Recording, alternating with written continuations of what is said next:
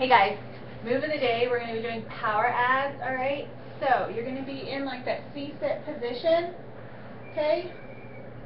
You're going to have your knees bent, your back is going to be straight, alright?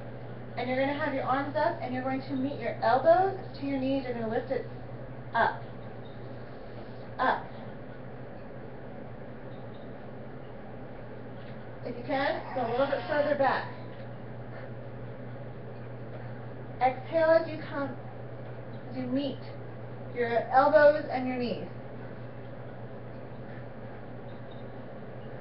If you can, a little bit more challenge, don't touch the floor.